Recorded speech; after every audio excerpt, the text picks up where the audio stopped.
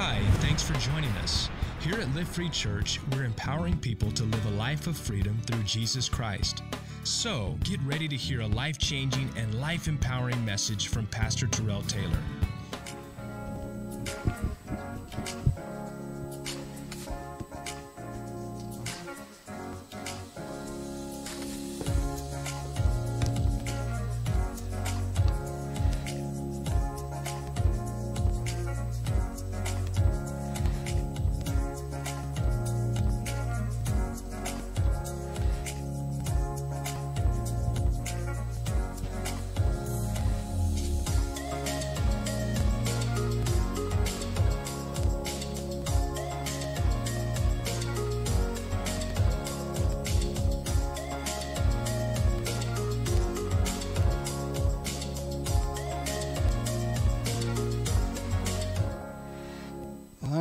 Good morning, family. Good to see you here on my birthday. Is that why you all came to church? No, you came because you wanted to see some other people. That's okay. It's all good, but no. Great to have each and every one. You know, we are continuing our series on relationship status. Everybody say relationship status. And what we've been learning is a relationship status, right? It indicates the current relationship you are in. If you've ever, I believe it's when Facebook kind of first started, they had this feature on there. It might still be on there. But when you have a feature like that on social media, you can indicate, you know, if you're single, you're in a relationship, you're married, and then we're going to talk about next week how it can be complicated as well, all right? But last week we talked to our singles, and we talked about the importance of knowing, right, that in the single season of your life, it is a time to really get close to God. If you missed that last week, please go to YouTube and you can find it there. But today I'm going to talk about being in a relationship. Everybody say, in a relationship. Come on, say it again. In a relationship. Hashtag, right? Let's go to God prayer. God, we thank you for this opportunity to hear your word. We thank you for this opportunity, God, to be challenged, to be stretched, to grow, Lord God. Lord, we know that your work is alive. It's powerful, God, and it's a two-edged sword, God, and it divides even our marrow, our bone, Lord, our spirit from our soul, God. It is the dividing factor in our life to help us to grow and become more like Christ. And so, Father, we thank you for hearts that are open this morning. We thank you, God, that our minds are clear. We thank you, God, that your word is going to produce a harvest in our life. In Jesus' name, and we all said, amen. All right. So before I get into my message, we know it's Black History Month, and so we have a few trivia questions. This week, I'm going to give you some multiple choice, all right?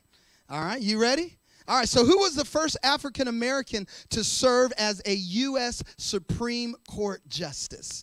All right, was it William Henry Hastie, Thurgood Marshall, Charles Houston, or Clarence Thomas? We have Clarence Thomas. Who else? Thurgood Marshall. Anybody else? Thurgood Marshall. Let's give it up for Thurgood. All right, yeah.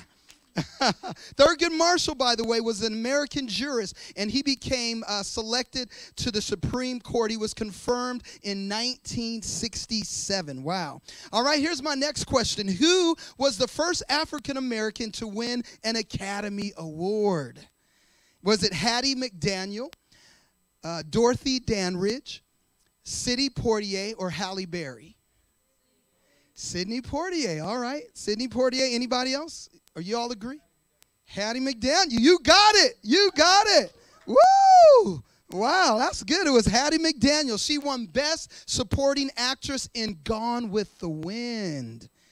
Yeah, she became the first African American to win this award. Wow, you got some smart people in here.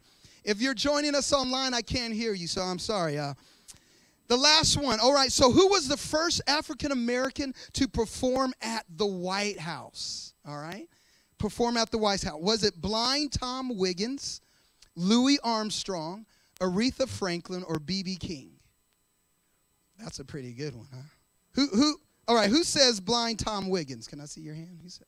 All right. Who says Louis Armstrong? Oh, got a lot of Louis. What about Aretha Franklin? Oh, okay. And what about B.B. King? All right. All you are wrong. It's blind Tom Wiggins. He was an African American, and he was an autistic savant, right? He was a piano prodigy, and he performed at the White House in 1860 before President James Buchanan. Wow. So let's give it up for all of these trailblazers. Amen. The African Americans who've paved the way. You know, everybody, it's just a great time to be alive because Jesus is still alive. Amen. And I love seeing how people have gone before us and have given us more opportunity. You know, matter of fact, you know, we're a multicultural congregation, and we are blessed, amen, with the fact, amen, that we serve a God of nations. Amen. We serve a God of nations, and so we're just grateful for what he's doing in the lives of his people everywhere. But we are celebrating Black History Month, and I am so proud of being born in this month. Amen. On this day. Mom, if you're watching, I know you're proud too, right? All right. So listen, let's get back to the message today, all right? So we've been wrestling with, which is to one another property. That's what to relate to each other, relationships with each other, that it pleases God, right? In such a way, right, that God is honored and people are honored. That's what we're dealing with. And you know, social media, of course, again, has made it a way that we can indicate to people what kind of relationship we are in. And so as we navigate through relationships, you know, sometimes it doesn't always, it's not always easy, right? Sometimes it gets a little messy. Sometimes it can be very intricate. And we have to find ways to honor God in whatever relationship we are in. Can I get an amen? And like I said, last week we talked about being single, right? We discovered the biblical view of being single. And that is not a punishment. If you are single, you are not punished by God, okay? You know, it's a season where you can get closer to God. I talked about how when you, you know, you begin to have a family, you get married, you got to share the pizza. I'm not sharing my pizza on my birthday today. I'm not doing that. But you have to share. You have to share your time. You have to share your focus. You have to share your money. You have to share emotions. But when you're single, amen, you can use that season of your life to glorify God in ways, amen, that you can never do if you were married. All the married people say, amen. All right. We're going to talk about married folks next week. Amen. Now, listen, when someone enters a romantic relationship, we know tomorrow is Valentine's Day, and it's a great day to celebrate someone that you love in your life. But when you enter into a relationship like that with someone else, there are a lot of things that change, all right? There's a lot of things that change. In a healthy relationship, of course, there's more time to be spent together and less time to spend with other people. That's just how it works. You can't spend money on just yourself anymore, right? You have to buy flowers for your significant other, right? You have to buy, you know, chocolate. Oh, how many chocolate lovers are in the house for tomorrow, all right? Right? But that's what changes when you enter a relationship. But one of the most significant changes that every couple knows who are in a relationship is how to decide where to go to eat. That's a biggie. And having to decide where you go out, right, when you're in a relationship, right, it's just not up to you. You have to talk that thing through, right? And you can't just go anywhere you like. You know, now I got some guys in the room and some guys online. All the guys in the house. Let me hear you. Let me hear you guys. Let me hear you. Brothers in the house. Ooh, y'all scared. Y'all scared. You don't know what I'm about to say, right? But if you're like me, right, that things can be a little complicated when you have to figure out where to go, right? And because if you're going to dinner with your significant other, you can't just ask where they want to eat. You got to be involved in the plans as well. And you know, but it leans toward the lady, guys, right? It leans toward the ladies, right? And if the lady likes where we're taking them, we're going to be all right. Now, Tara, you're watching home. She's not feeling well today, but you're watching and you remember this story very well. When my wife and I first started dating, the first restaurant I took her to was Ryan's. Anybody remember Ryan's Buffet? All right. Yeah, Ryan's Buffet, y'all. Y'all say, Pastor T, you were doing it up back then. Listen, I didn't have no money. But it's a 3.5-star restaurant. It's not even as good as the 4.0-star Golden Corral, right? And so I'm sorry, Tara. I'm so sorry. I'm going to confess, I'm sorry I took you to Ryan's. Okay, now I'm through that moment. Okay, so, no, needless to say, okay, Ryan's wasn't Tara's favorite restaurant to go to, all right? Her first impression was this, and I quote her, "My future husband took me to a buffet for our first date." Those were her words, right?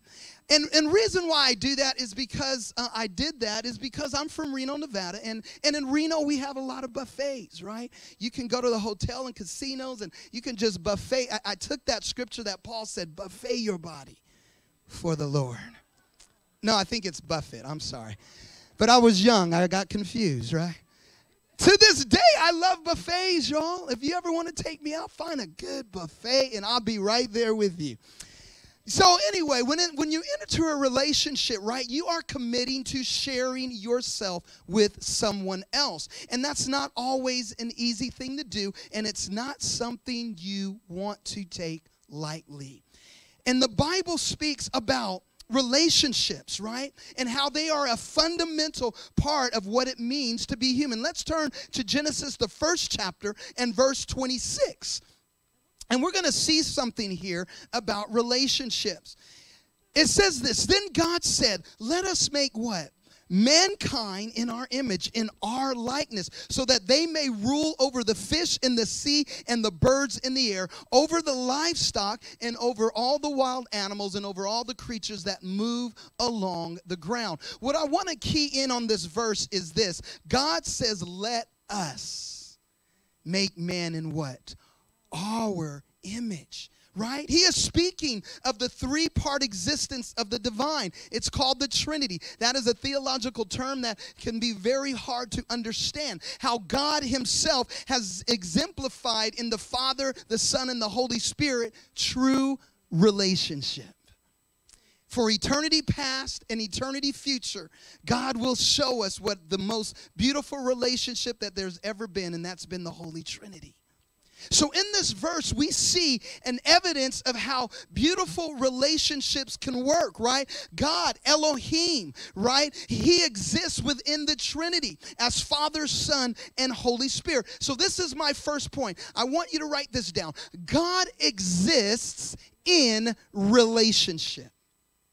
Okay? He has come up with the blueprint for what it means to be in healthy relationship. Why? Because he exists in relationship as our Father, as the Son, and as the Holy Spirit. How many know God is big on relationships, right? He created us. He said it's not good for man to be all one or alone. Right? And not only in the marriage relationship, but it's not good to be alone in life. One thing this pandemic has unfortunately done, it has isolated many people. It's brought loneliness to many people because, listen, we weren't created to stay in our house by ourselves or with a significant other, or especially with no kids. Come on. We were not created to live in a house with kids 24/7. Amen. Get outside, go play, run across the street, look for cars if you like. I'm just teasing. I'm teasing. No, but really, we weren't created to be separate from each other. That's why church, amen, is important, the gathering of community. I've told you this time and time again. Listen, digital community has its place, but it will never replace face-to-face communion. It will never replace coming together and seeing one another as the body of Christ. And I get so excited every Sunday that comes because I get to see brothers and sisters, perhaps that I didn't get to see in the week. I get to hug some people, amen. I get to encourage and be encouraged. That's what community is all about. You cannot do this life alone. Somebody say amen.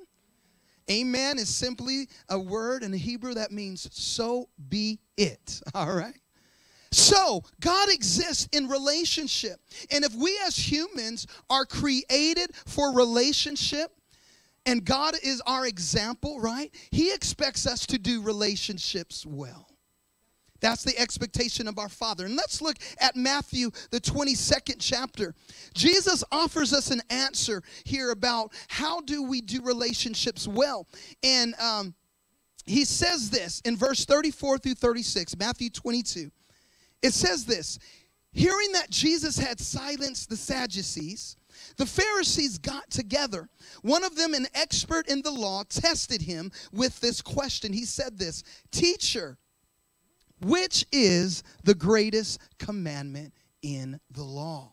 All right, and we're going to stop right there. That was a question. And the Hebrew culture is big on asking questions. And so Jesus, he's asked this question because there was a discussion going on in the Jewish religious circles of Jesus' day concerning which was the most important law in the commandments, right? Which was the most important of the 10 words, or we call it the 10 commandments that God had spoken. And so Jesus, he's thinking this through, of course, and he's the living word. So you ain't going to stump Jesus, y'all, all right? You ain't going to get him, right? And so I want to also bring this point out. Every rabbi and religious teacher had various opinions on what this could have been, all right? And so Jesus answers the question. And let's look at verse 37 through 38. He says this. Love, this is the greatest commandment. Love the Lord, what? Your God, with all your heart. Come on, all the young people on the call this on Wednesdays, y'all been studying this already. It says, love what? Your God with all your heart and with all your soul and with all your mind. This is the first and greatest commandment. So where should our time and attention and energy be directed? It should be directed to the Lord our God. Jesus told the man that the most important commandment was to love the Lord God with all your heart, your soul, and your mind. One of the Gospels even adds strength. And so he quoted a very well-known Old Testament passage from Deuteronomy that was a part of what the Hebrews called the Shema, or the Shema, right? And that means to hear or to listen. Amen? And so Jesus was saying to the Jews of his day who knew the law, he was like, listen, you've got to love God with everything that you are. With all of your heart. What does your heart represent? It represents who you are on the inside. So listen, we can make up all day.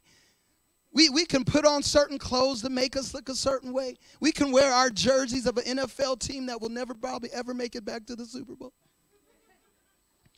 We can do, drive certain kind of cars, get this. But guess what? None of that really matters unless this is right here, okay? Right? And your heart represents the inner person of who you are. Your soul represents your mind, the way you think, right? How you process, what you think about things in life. Your soul, your mind, your strength represents your physical attributes and strength in life. So God is saying, listen, Jesus said, give God everything that you are, the inner part of you and the outer part of you. Your soul, your mind, your heart, your body, all of it. Love him with everything that we have. There's nothing more important than this. There's nothing more important than loving God with all of who you are. When we love God, with everything and who we are, guess what? That means we're going to love him more than anything. We're going to love him more than anything. And when we love God more than anything, it becomes evident in our lives. Why? Because the heart, soul, and mind collectively, again, it represents the whole of who we are. When we love God with all of who we are, that means we are completely devoted to Him. Now, I'm going to take you somewhere, so hang with me. So when someone is in a relationship with someone else, particularly with someone that they would say, I'm in love with, or they are in love, quote unquote, in love. And let me just pause right here, because I can't stand people that have been married for 29,000 years, and then one day they wake up, I just fell out of love. I just fell out. You probably fell out the car and hit your head. That's what you did. You don't fall in love and you don't fall out of love. You love. There's no falling in and no falling out. That's a word for somebody today. Amen? Because everybody comes up with an excuse. Johnny, well, I fell in love with Johnny, but then one day Johnny, he didn't wipe his nose. So I fell out of love with Johnny. I'm just using simple illustrations. I don't want to go too deep. Right? Falling in, falling out. No. You love. Love is a commitment. Love is a choice. When you love somebody, feelings, and I'm going to just encourage all our single people, feelings ain't always going to be there. Oh, man, I should have got more amen. Some of y'all say, hey. I know it's Valentine's Day. I don't want to get anybody in trouble tomorrow, all right? But you love, right? And so when someone's in love, sometimes it can be a bit overwhelming. You understand that when you meet someone and you begin to talk with them, what do you like about them? You like their smile. You like their humor. You like their kindness. I got Terrell real quick. I just smiled. I said, how you doing, Terrell? And that was it. It was over, right?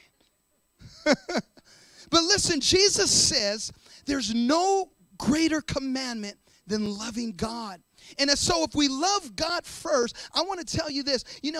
How many can remember when you first started dating someone, maybe now you're married, and you stayed on the phone, you never could stop talking about him? Right? Yeah, I remember those times.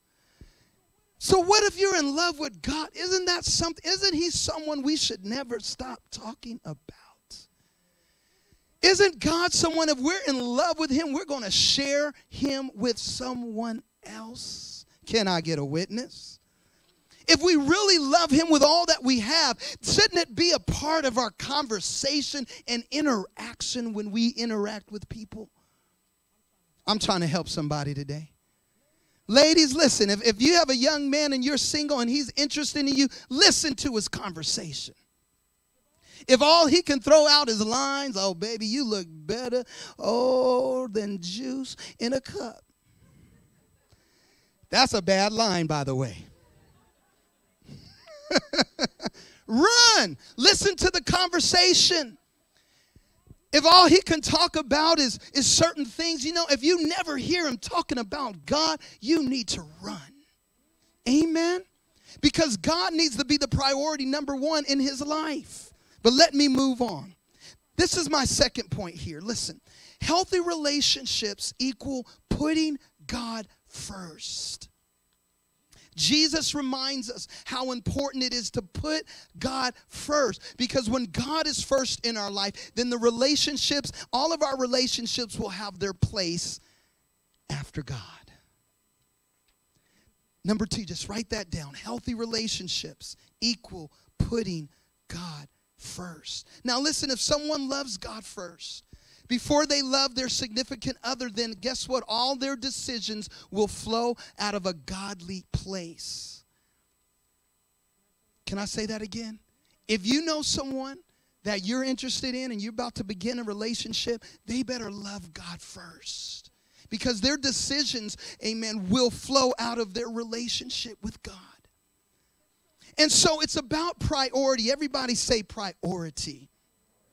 Now, though it sounds good to say that the person you are entering into a relationship is the priority, guess what? That's not healthy. Jesus even said, if you love your spouse or your children or anyone more than me. Matter of fact, Jesus says it like this in the King James. You need to hate them. What does he mean? He's not saying literally hate them. That's a Hebrew idiom meaning to love less. So Jesus is saying, if you don't love your spouse less than me, if you don't love your children less than me, if you don't love this person that you are interested in less than me, you are not even worthy to be mine. That's some bold words from Jesus. Listen, Jesus is like, we got to be first. Father, Son, Holy Spirit. We got to be número uno en la vida. Todas las personas. Amen. I just flipped it on you right there. Is he really saying real Spanish words? I don't know. Play the tape back when you watch it back and see. Listen, but when we love God first, we demonstrate the kind of love that God gives. This kind of love is what we know as agape love. The word agape means sacrificial and selfless. Sacrificial and selfless. It is a love that puts nobody else before, right? It's a love that actually, I should say, it's a love that puts everything about you before everything else. It's selfless. It's a clear indication of the kind of love God wants us to have, not only for him, but for others. And guess what? The greatest example of agape love was when the Father sent his only begotten Son, Jesus, to die on that cross for you, for me, for this world. That's agape love. That is selfless love. Now, let me ask you this question. Would you want to be in a relationship with someone whose love is selfish or whose love is inward focused? Of course you wouldn't, right? We've got a lot of selfish people today. And I pray, because our society has not made it easy. We call everything I now. iPhone, iPad, I this and I that, right? We're really focused as a culture many times just on ourselves. But we have to recognize that agape love puts others before yourself. And so you don't want to be in a relationship with someone who is just about themselves. This kind of love, right, is not the agape or the God kind of love. That's why it's important to put God first in your life. I want you to look at this illustration real quickly, and it's on the screen. You see a triangle there, right? So when we put God first in our life, and then we're interested in someone else coming along, guess what? You're going to, as you grow closer to God, you're going to grow closer to each other. You see that? That's what a healthy relationship looks like. Putting God first. Putting God, everybody say, put God first. Because when you do that, you'll notice that that is what's going to be the center of that relationship. Has to be God. Has to be God. And so Jesus continues his discussion. He says, okay, you got to love God first. You got to love him with all that you are. And that's the most important command. But guess what? Jesus continues. He doesn't stop there with our relationship with God. That's why the Bible is very clear. If it says, listen, if I say I love God, but I hate my brother, I am a liar. If I say I love God, but I can't be there for my brother or my sister in ways, amen, that will help them, in ways that will be beneficial to someone else, then I am a liar. I can't say that I love God and ignore you. I can't say that I love God and don't care about what you're going through or what you're dealing with. Come on, we've got to love each other, amen. And that's why Jesus continues the discussion. Let's look at verse 39. He says, it doesn't stop a relationship with God. And he says what? The second is like the first. Love your neighbor as what? Yourself. All the law and the prophets hang on these two commandments. The Amplified Version says it like this. The second is like it. You shall love your neighbor as yourself. That is, unselfishly seek the best or highest good for others. That means you're seeking the best for someone else. Because the whole law hangs on these two commandments, loving God and loving your neighbor. So Jesus connects this most important command with the second that is absolutely related to it. And so here's my third point. Write this down. It says loving others equals what? Loving yourself. Sometimes we have some people who are self-haters. God, why did you make me like this? Why do I look like this? God, why am I tall? Why am I short? Why am I skinny? Why am I not skinny? Why am I black? Why am I white? Why am I a male? Why am I a female? Why do I have hair? Why do I don't have hair? We can go on and on. Sometimes, listen, we need to wake up in the morning and say, God, I thank you for making me me. How many know we didn't choose our parents? We didn't choose our gender. We didn't choose our ethnicity. That's why racism and things like that are really very stupid things. Because none of us chose to be what we were. God chose that for us. And when God chooses something for you, you need to acknowledge him that he did it right. Just touch somebody, just real quick. Touch somebody. Say this, say this. How does it feel to touch something priceless? Amen. Now, don't go put them on eBay and try to sell them. But you're priceless. You've got to understand that you have value. You can't just go into the supermarket and look at all these magazines like Cosmopolitan and all these models. Guess what? They're airbrushed. That's fake. Catch a model without all her makeup, you'd be like, ugh. You need to understand that you are valuable just like you are. And that doesn't mean we can't improve and get better at things in our life and areas of our life, but that the starting point is valuing who God made you. Well, I'm not smart enough. Well, get smarter. Read a book that you didn't know anything about, and there you go. You're smarter. Well, Pastor, I just don't. No. Don't allow the enemy, amen, to bring those thoughts to you that you, amen, don't have worth and value. You don't have anything to offer. Everyone in this room, everyone joining us online, you have value. You have something to offer your neighbor. But it begins with loving yourself, not in a selfish kind of way, but in a love that says, okay, God, I thank you for making me me. Now I am going to go help somebody.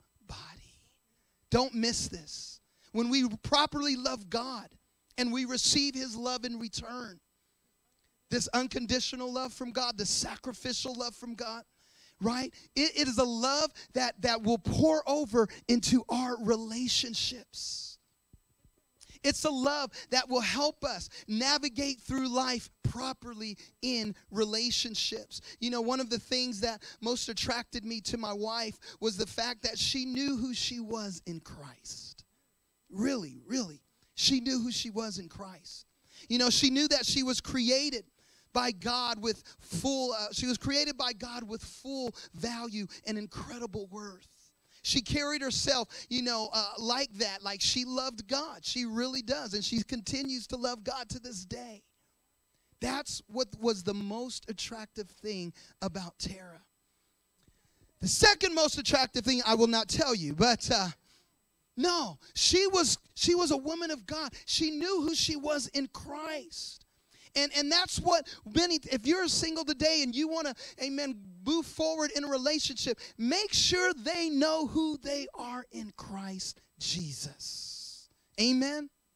Because he's the one who gives us our value. He's the one who gives us our worth. You know, it's a lot of pressure sometimes when you meet someone because you feel you have to put on, and you have to put on, you have to play a role. The best thing you can do is be yourself and to know who you are in Christ. Because someday it's going to be revealed that you was playing games. One day it's going to be revealed that you were acting and you ain't getting paid because you ain't in Hollywood. Right? So guess what? Be yourself. Listen, young ladies, if they don't like you for who you are and how you love God, then just give them the hand. I gave you permission last week to do the neck. This week, give them the hand. Amen. They're not for you. You don't need them. If they can't value your relationship with God, move on. Somebody say, you're preaching to me. Pastor, you're preaching to me. Here's my fourth and my last point. Look at this. Loving God, loving oneself, and loving others equals what? Loving relationships. I want you to key in on that. When we love God with everything that we have, our heart, our mind, our soul, then we can truly love ourselves, because that is a love that is an unconditional love. And when we say, God, I thank you for loving me as I am, and then you value who you are, guess what? You can start to love others in that same kind of way. And then that will lead to loving relationships. We need some good examples, family, of what a loving relationship looks like. There are so many people who are filled with anger and hate and rage. You might want to post something that's going on good in your life, and then all the haters just come out. You know? But you've got to be understanding that, listen, loving God, loving yourself, loving others will equal loving relationships. There's nothing better than being in a loving relationship. Can I say that again? There is nothing better than being with someone who you know loves you no matter what. And so it's clear that Jesus was giving us an example about how to do relationships when you are about to enter a relationship. You know, God created every single one of us, and he believes we are full of divine worth. And so I want you I'm going to ask you a few questions. Are you treating the person that you're talking to, dating, or engaged to in such a way that honors God who created them? Are you treating them like you ought to be treating them? You know, sometimes we treat people bad because we are insecure ourselves. Sometimes in relationships, you know, it's about, well, you hurt me, I'm going to hurt you back. Can I get a witness today? Sometimes in relationships, it's like, listen, I don't know about if I can really get over that right now. I'm going to hold this bitterness and unforgiveness toward you. Guess what? Those are not healthy relationships. You need to forgive. You need to confess. Amen. And I'm not saying that it happens overnight. And sometimes it's a process depending on how serious the problem is. But what I'm reminding all of us today, that when we love God, we love ourselves, we love others, we can work through any problem that may come our way. Are you encouraging those that you're in a relationship with? You know, sometimes we feel like we have to put other people down to build ourselves up. That's not a healthy relationship. You know, when I get around men who are taller than me, I just kind of tiptoe a little bit. I don't be like, Pastor Lou, why you 6'2"? Why didn't God make me that tall? Because he wanted me to be a 5'10" lover to Terrell. That's why. Amen. Come on, somebody. I'm just soothing you, baby, because tomorrow's Valentine's Day, right? No, but sometimes we can't encourage, and we can't lift up, and we can't enjoy accomplishments that other people make. Let me give you a secret here today. If you want healthy relationships, learn how to embrace other people and love them in their accomplishments as well. Jealousy, envy, listen, it erodes relationships. We can't be people who are envious and jealous of other people. Don't you know that when God gifts you with something, that gift is not for you? That gift is for somebody else. You might think it's for you, but it's not for you. Your gift is to serve somebody else. So if we're all serving one another, guess what? Amen. That is a beautiful picture of harmony and community and healthy relationships. Give God a hand praise on that one. Well, I just wish I could sing like such and such. Well, guess what? Find your gift and serve somewhere. You might not be able to sing. We don't want you up here if you can't. You got to give elsewhere, baby. Amen. Right? But we're going to serve each other with whatever gifts God blesses us with. And when you're serving and when you're enjoying each other's service, oh man, I tell you, it's a beautiful, beautiful thing. Amen? So Jesus ends the passage and he says this. All these things hang on these two commands, right? Loving God and loving your neighbor.